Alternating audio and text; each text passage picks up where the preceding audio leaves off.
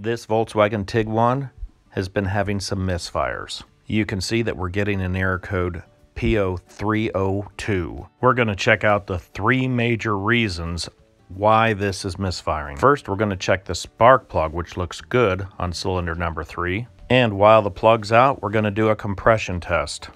This will check if we have a bigger problem with the valves or the pistons. Compression looks good, a little over 150. We'll rule out the coil packs later. We'll check the spark plugs and the compression on all the other cylinders first. Piston 3 has good compression and the spark plug looks good. In fact, the spark plug looks great.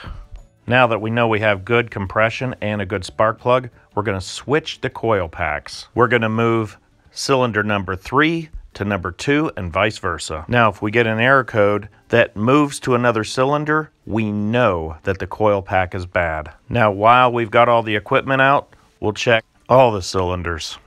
I just want to check and verify that everything's looking good.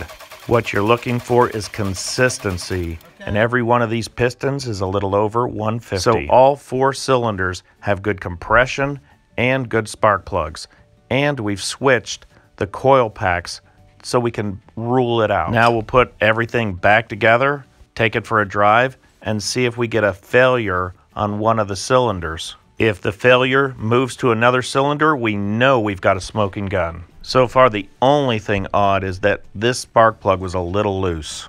So we'll tighten it up just like the other spark plugs, take it for a drive, clear the code, and see what comes back. With the code cleared, we took the car out for a drive.